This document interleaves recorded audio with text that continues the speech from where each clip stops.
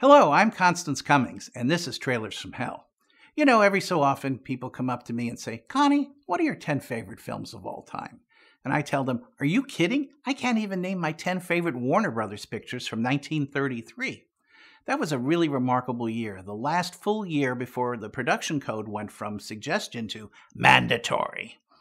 And no studio took better advantage of that lax enforcement than Warner Brothers, which turned out a series of sharp, gritty, fast-paced movies of all kinds, all of which bear the unmistakable imprint of production chief Darryl F. Zanuck.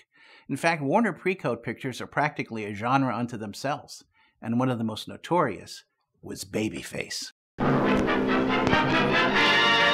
Barbara Stanwyck made her first film in 1928, had her first leading role a year later, and by 1933 was a bona fide star, thanks largely to a series of Frank Capra pictures she made at Columbia. Tough as nails, sexy as hell, and insolent as the devil, she was a perfect fit for the steamy Warner sensibility. Of course, she didn't actually have a baby face, but hey, the song was a big hit for Warner superstar Al Jolson, so why not? As sordid as this trailer makes the movie seem, it's actually even worse. As you can see, it starts with her saloon-keeper father, perennial bad guy Robert Barrett, actually pimping her out to his customers for extra cash. She finally flees the big city, where she puts that experience to use and lands a job at a banking firm, and then literally stoops her way floor by floor up to the top, going through men like popcorn, including a hapless 26-year-old John Wayne. But as bad as it sounds, it is a curious kind of feminism.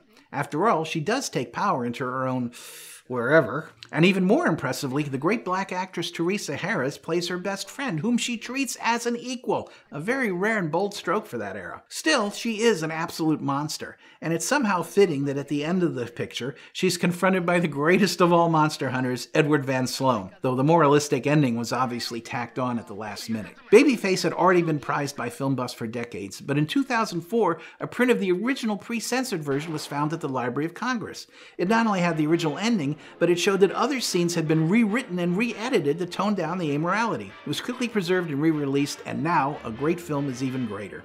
And who knows, maybe someday someone will stumble over a print of Convention City, another 1933 Warner's that has become the holy grail of lost pre-code movies. Check your attic, check your basement, check your garage, and keep your fingers crossed.